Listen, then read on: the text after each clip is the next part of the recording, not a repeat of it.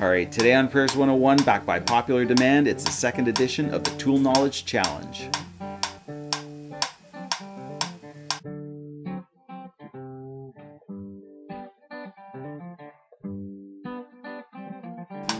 Alright, I'll start off with this one, not because it's hard to figure out what it is, but because I think it's really cool. I got it at a lawn sale for $1 with the stone on it and everything.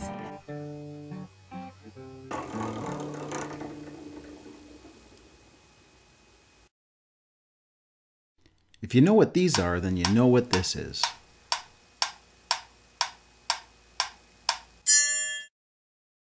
I've tried just about every filter wrench I've ever come across, and this old strap wrench beats them all.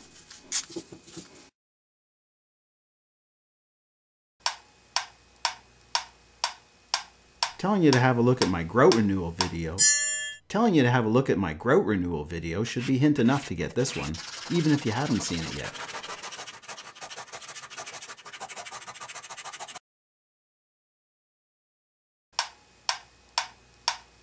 These are 3/8" square drives. They're used mainly on flare nuts, like this one on this flared brake line.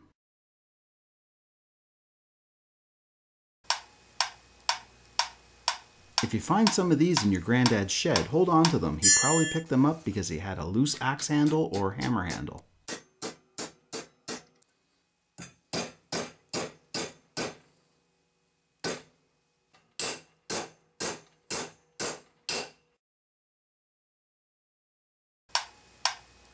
Okay, so the top one is digital and it doesn't count, so pretend you can't see it.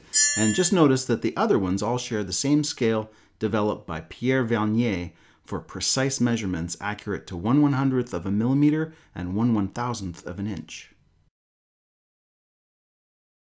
This just looks like an ordinary tri-corner hammer until you get a close look at it and see that the face pivots. So it will always hit its target square without risk of damaging glass.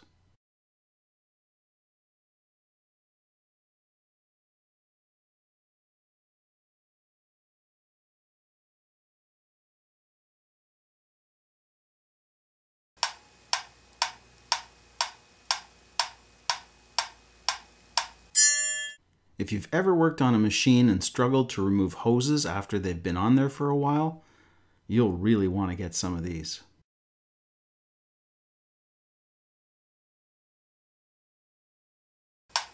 Now you wouldn't be wrong if you referred to this as a pilot, because that's what the drill bit is there for, but the drill arbor itself is a means of attaching a heavy-duty hole saw.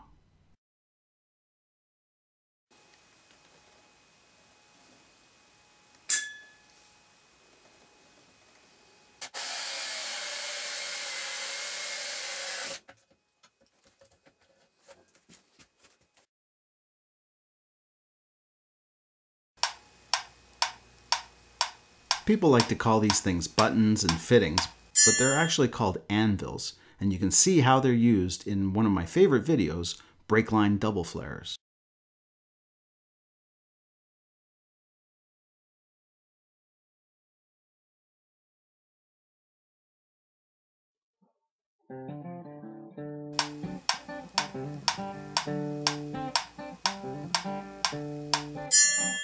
This transfer pump is inexpensive and efficient, and it makes a lot of otherwise difficult jobs easy.